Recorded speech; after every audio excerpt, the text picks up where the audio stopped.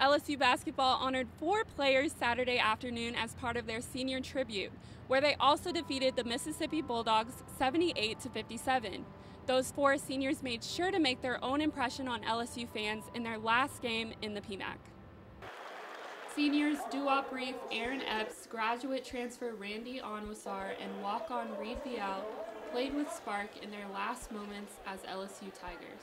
Being able to accept just learning and just growing, being able to accept that, I feel like that's probably one thing that we really learned throughout last season. I feel like last season kind of helped us too, just knowing what it takes to win. Like, it's not easy to win in the SEC.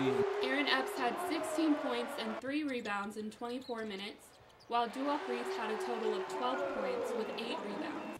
I felt like people saw the hard work that I put in. I just went out there and showed it. It was fun. Yeah. And of course, the huge playmaker this season, freshman Tremont Waters, dominated once again with 14 points, 10 assists, and 3 rebounds. But he took a little bit of a different approach, showing that the game is about a team effort. He controlled the ball. He was feeding our guys, passing. He got out in transition and threw some balls ahead. But the biggest addition to the already memorable contest was when walk-on Reed Vial was able to close out for the Tigers with a 3-pointer in the last minute, earning himself a seat in post-game media for the first time ever. I mean, that's all my teammates, I mean, everybody knows when I get in the game they're trying to give me the ball, which, that's not really my thing, but I'll do it if I have to do it. And it's his thing.